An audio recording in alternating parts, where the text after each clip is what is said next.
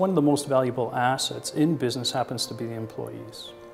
So what we look at from an HR perspective, that a business is only as good as its employees. However, the employees are only as good as the HR team.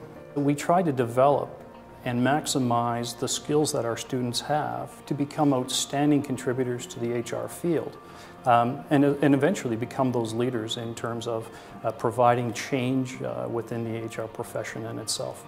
As HR professionals, we always ask the question, what's next? From that point, we have to say what's next in terms of compensation.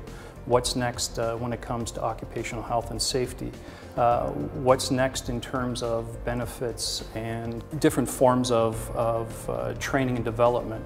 What's next in communications, networking, social media, or even work-life balance?